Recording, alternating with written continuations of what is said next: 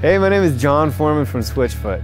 Did you know the last year that we in San Diego had enough local water supply to meet our needs in San Diego County was 1946? That's more than 70 years ago, which says a lot for the people and places that take care of our water needs here in San Diego, including reservoirs to take care of us in case of an emergency. That's why we're here at the Olivenhain Dam in the hills west of Escondido to check out this enormous dam that most of us, even the people who live here, have never seen. Let's take a look at how water's made with Jerry Reed, who helped build this thing.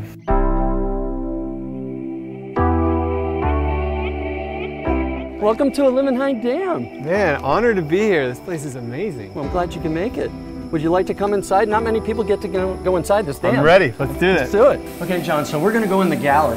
Okay. The gallery is an underground tunnel that goes inside the dam. Unreal. And we're going to go about 200 feet to the end here. And then on either side, there's galleries that go up the entire face of the dam. And this is a place where we can go to inspect what's going on with the dam to make sure that it's safe and reliable for an earthquake at all times. We monitor this dam 24/7. So we have a 318-foot dam above us, and then over there, about 40 feet away, is the water. Got fish. Got fish in that water too, way. yes. Yeah. And it's 8 billion gallons of water that we are behind right now. This dam is holding back. Just holding it down. Yes, it's holding it back. Are you ready to go up top and take a look? Let's go check it out. All right, let's go. Well, here we are. Wow. Top of the dam. Man. And unbelievable. It's beautiful. How long has this been here?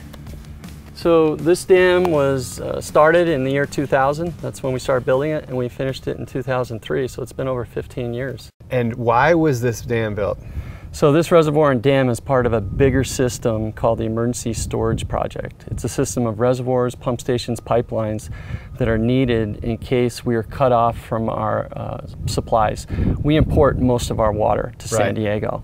And if an earthquake or some other catastrophic event occurred, we could be without water in days. Right. And so the idea was to build a system that if we were cut off, then we could circulate the water around San Diego during that time for about a 2 to 6 month period.